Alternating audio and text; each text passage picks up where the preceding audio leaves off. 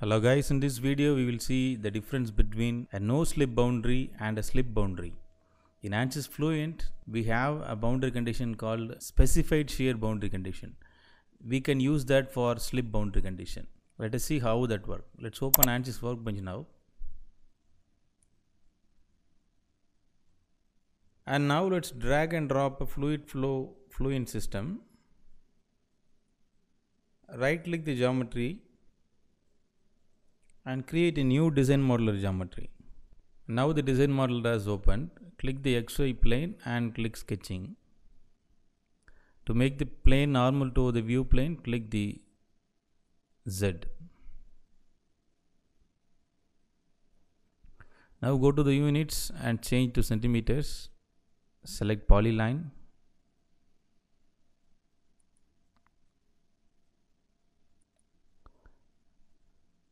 And let us create a stepped geometry.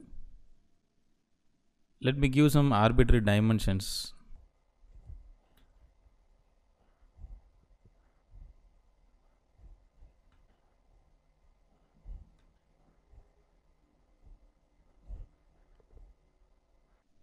Now we have created a sketch. Let's convert the sketch into a plane. Go to concept, surface from sketches, select any one entity of the sketch and click apply and click generate. Now we have created the geometry that is required for our sample study. Now close the design modeler and double click the mesh. Once the meshing module is opened, we can name the boundaries. Let us assume this as the inlet.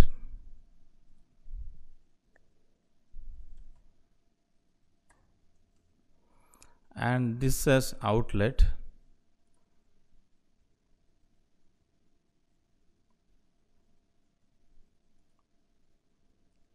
And here we have two steps. Let's assume this wall as a no slip wall.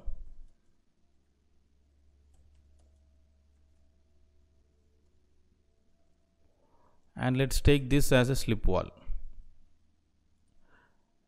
By default, all the walls will be defined as no slip walls, and we have to specifically define this wall as a slip wall in Ansys Fluent, that is specified shear wall. This is no slip wall and this is our slip wall. This is the inlet and outlet is here.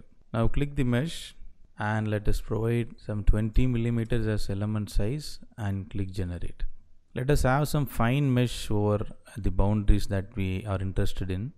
So let me select these two boundaries and click insert and give refinement as 3. Okay, since we are focusing on these two walls, this is no slip wall and this is specified shear wall. We have created a very fine boundary near the wall. Now we can close this meshing module and get into the Fluent. For that, right click and update the mesh, and once it is updated, double click the setup. Now the mesh is updated. I am double clicking the setup to open the Ansys Fluent. Okay, now the Ansys Fluent is opened with the mesh that we have created. Go to materials and expand the fluid. Double click the air. Go to Fluent database and import the water liquid from the last. Click copy and close it. Now we can see the water liquid in this material section. Now go to cell zone condition. We have only one zone, so let's define this zone as water liquid and click apply.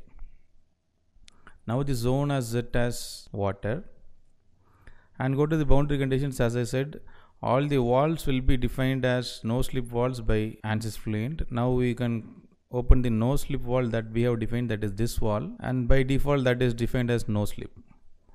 And I'll close it.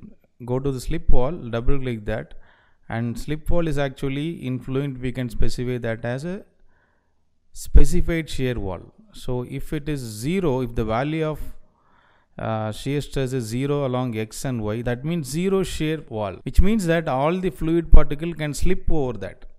Here slip is allowed. That means fluid particle can slip over that wall without any friction. Now click apply and close it. To the inlet and specify a very small velocity. Click apply, close, double click the run calculation. Let's give 100 iterations and click calculate.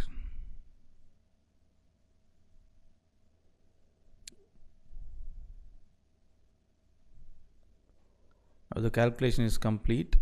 Now let's go to the velocity contours. Go to graphics, contours, contours of velocity, and click display. Now you can see here the blue means the velocity is 0 here. So the velocity is brought down to 0 at these boundaries.